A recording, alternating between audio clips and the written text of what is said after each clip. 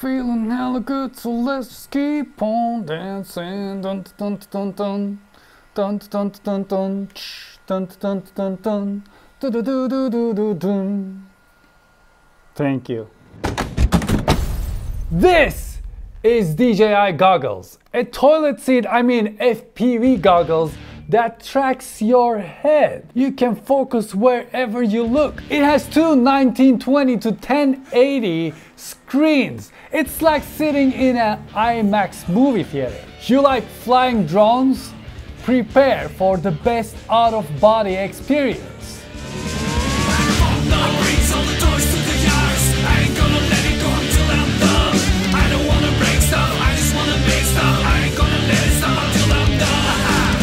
And here it is, DJI Goggles. We've been waiting for this since the Mavic event in New York, and it is finally here. The box is designed pretty nicely. You get greeted with goggles when you open the box. Goggles weigh 495 grams. It has two 5-inch screens inside. Each screen gives 85 degrees field of view, and the total screen resolution is 3840 to 1080.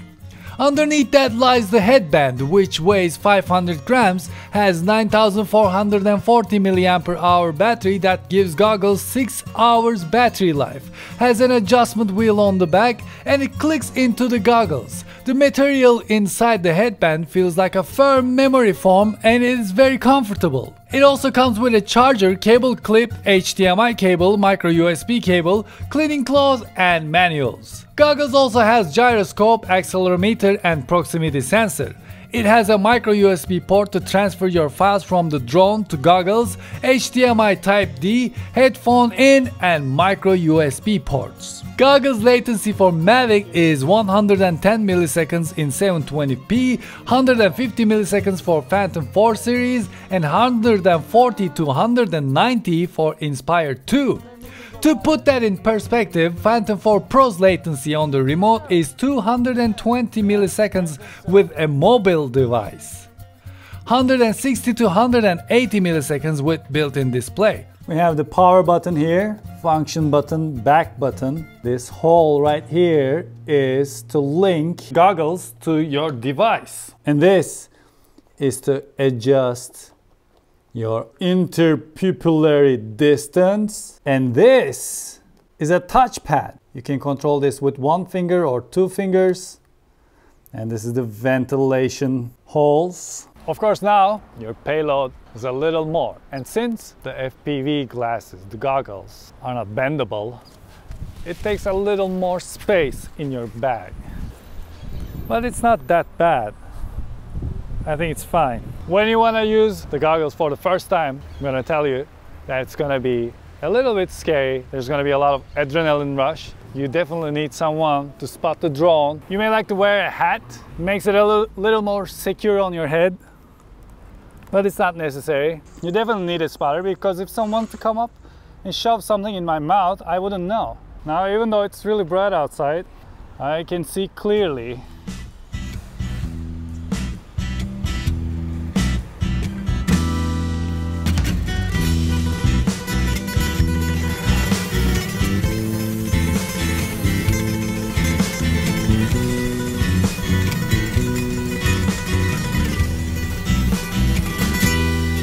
This just feels unbelievable right now.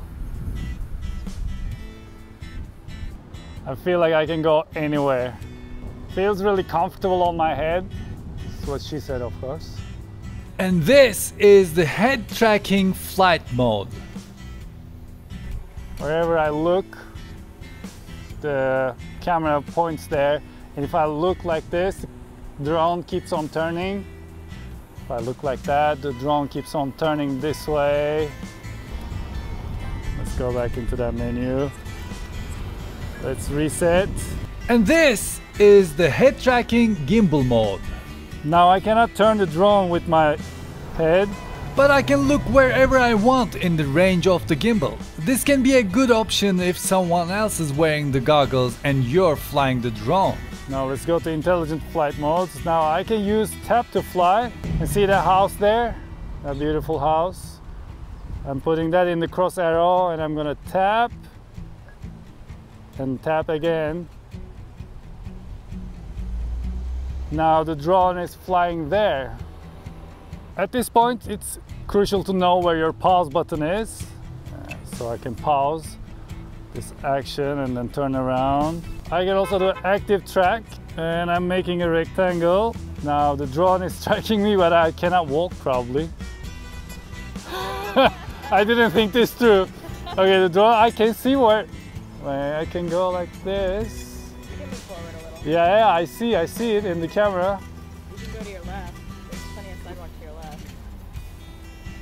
Yeah. Go too far to the right.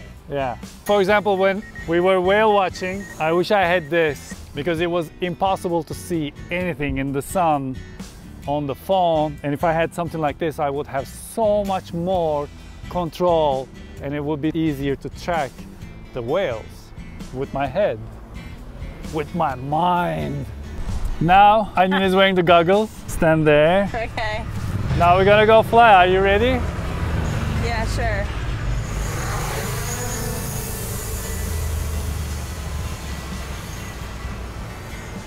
Feels like when we watch our Apple TV when it's on its screensaver. It's not making me dizzy either, which is weird. I would think it would make me really dizzy. And you see it's super bright under the sunlight, right? Yeah, everything's really crisp. It's really pretty. We're about to come to us, right? We're almost over us. I don't know, you tell me. That's us. There we are. You want to control the camera with your head? Yeah. 2 fingers down.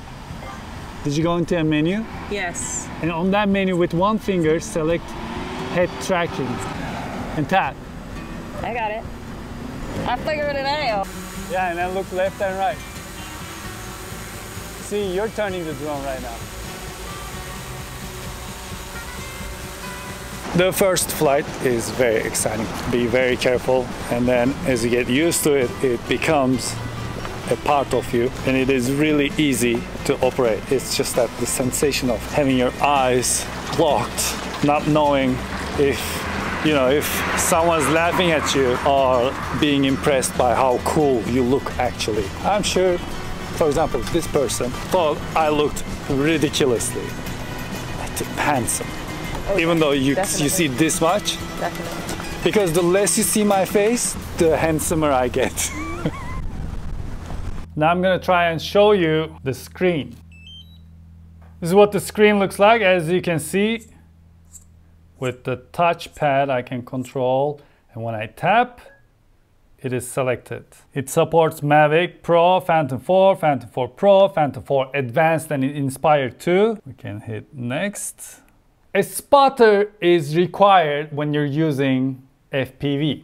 You hit I understand you, Mr. DJI. And then let's hit next. Activation type. You can activate this with DJI Assistant app that you can download on your computer, or you can use the mobile device. I want to use the mobile device. Wireless connection only works for Mavic, and for Inspire 2, Phantom 4, Phantom 4 Pro and Advanced, you need to use a cable. Now I have my Mavic Pro turned on, and to link this, I'm gonna hit next.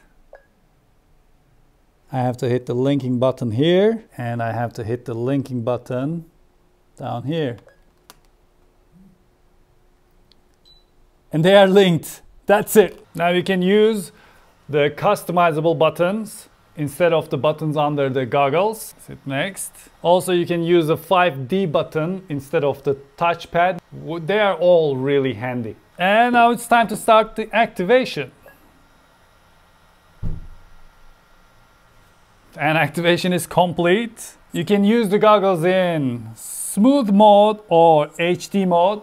In smooth mode, the frame rate is more. In HD mode, the details are going to be more. Confirm. There's a tutorial. You can adjust the size here. Place it on your face, and you can just push it like this. And the feeling you get with this is the screen is further away from your face, so it looks like you're in an IMAX theater. If you don't want to accidentally touch the control pad, you can use 2 fingers. Swipe backwards, you lock it. It's locked. If you want to unlock it with 2 fingers, you swipe forward, and now it's unlocked. Now I'm going to try and show you focusing. When I hit this function button, Now it's tracking my head, and wherever I look, I tap the touchpad and it's focusing there. If I go here and tap, it's gonna focus there. And once I'm done, I can hit the function button again and I'm out. So I'm swiping the touchpad with 2 fingers down to go into quick menu. And in this quick menu, we have these options. Let's say select head tracking. And if you want to get out of it, you go back into that menu and you see it is highlighted. Go back and tap on the touchpad and it is deselected. So you're back to your regular FPV experience. On the main screen, you can use one finger to go through options on the right side of the screen, such as intelligent flight modes, general settings, and camera settings. Here we have tap fly, active track, terrain follow, tripod mode, and cinematic mode, and fixed wing. I can actually use these as well. And next, we have settings, automatic takeoff, HDMI input, playback, and live view. Here you can select either 720 at 60 frames per second or 1080p at 30 frames per second. Some functions are not available for some drones. For example, you cannot use the focus function with Phantom 4 because Phantom 4 has fixed focus. For wireless connection, the drone has to have OcuSync. At this moment, only Mavic has it. For Phantom 4, Phantom 4 Pro or Advanced or Inspire 2, you can use the micro USB connection. For live view, you can use the HDMI connection to anything that has HDMI out. Now, all of that is fantastic, but there's this one thing that I love doing with the goggles, and that is watching movies.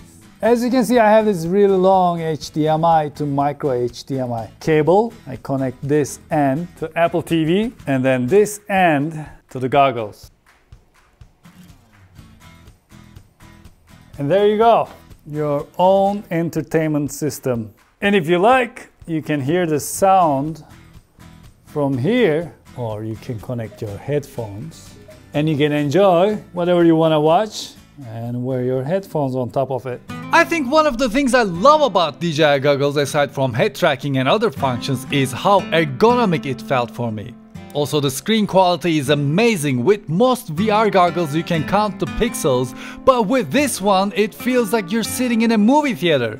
Also, one other thing I realized is that when I took the goggles off, I didn't feel disoriented or any need to rub my eyes. It feels very natural. For $449, it definitely brings a brand new perspective to drone experience. Literally. Well, thank you very much for watching this episode and I hope you enjoyed it. Please hit that subscribe button. I must have a subscribe button somewhere here on the screen. Hit that subscribe button and play Ding Dong Ditch with the bell next to it and join the world domination. And please let me know what you think about DJI goggles in the comment section below. And until I see it... Oh, there you go. And until I see you the next time, take really good care of yourselves and horse chocolate.